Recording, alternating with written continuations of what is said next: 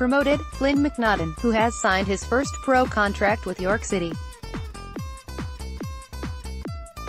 Picture, Ian Appleyard. YCFC teenage striker Flynn McNaughton has signed his first professional contract with York City after graduating from the club's academy.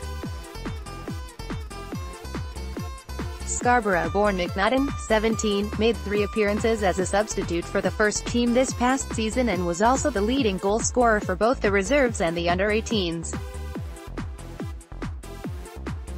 The son of former Scarborough FC defender Michael McNaughton, he joins midfielder Harry Thompson and centre-back Josh Rogerson in signing pro terms for the Minstermen this summer after coming through the youth system. "I'm really happy. It's a dream come true," he said.